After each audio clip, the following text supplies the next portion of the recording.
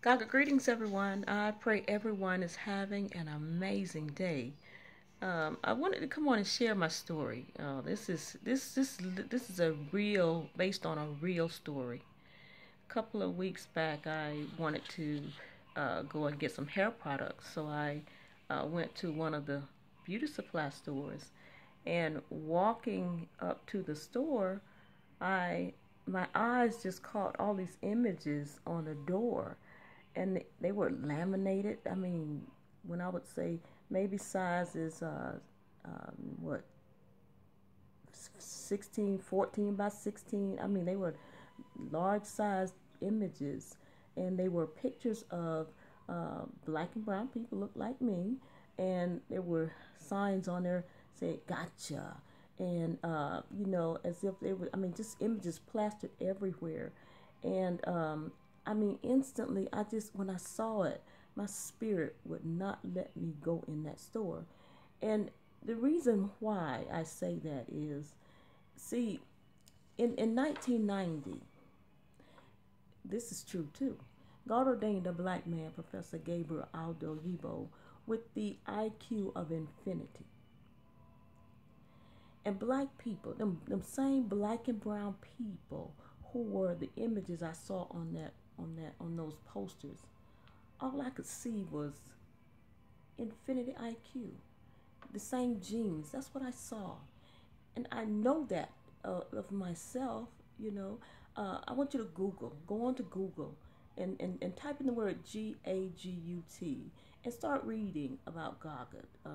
There's testimonies on there, and as you scroll, you'll begin to see lectures on the YouTube channel called OFAPIT Institute. Those are those people, and also with the background in hair.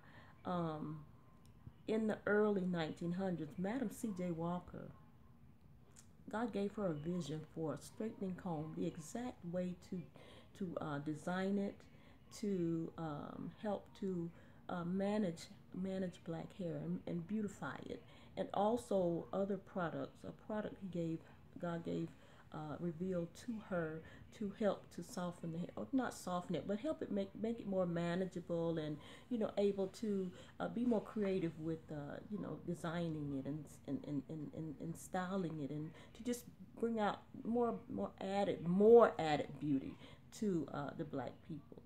But and at that time in history, just Google her name, or what I'll do, I'll have a link in the description of her biography, Madam C.J. Walker and Annie Malone. There's a website. No, it's a website. It's a blog called aplacevalue.net. I'm going to have that in there too. There's a story where it goes into the hair industry, and it talks about at a time in this country to where like Black Wall Street, the wealth there, just about, there was beauty salons there, barber shops there. You had blacks that were chemists who were making hair products in labs. You had Dudley, Mr. Dudley, who had made their own hair care products. And the story in the documentary of hair talks about, and you'll see it when you click on the link below. Look in the link below where there were some Africans that talked about being befriended by some foreigners to put their products on their shelves. And shortly after having their products on their shelves, how all of a sudden their products were not being, wanted by the public. So you have to just, pay attention to what's going on. But, that's who these people are. And I'm going to share this document right here with you. This is a news coverage, and I'm going to try to put it up really close here so you can see it. I'm not going to hold it long because I'm going to read it, and I want to go through it fairly quickly. And I'll have on the bottom below also, there will be a GAGUT OFAP blogspot.com, and you'll be able to see this document in there. And I'm going to read it to you, because this is who these black and brown people are. Here's another item too I'm going to share with you really quick, and then I'll read this to you. But look at the stamp. Mathematical genius. Gij comma j equals 0 because eta sub n equals g sub n j times x sub j to the n plus 1 power. That is the IQ of this black man right here, Professor Gabriel Oyelowo. This is those people's uncle and cousin. But here's what this is by, it's a news article. And this was written, the date on here is October 2nd, 2006. And it says People's Daily Online. It says the heading is Nigerian Scientist Wins African International Prize for SciTech.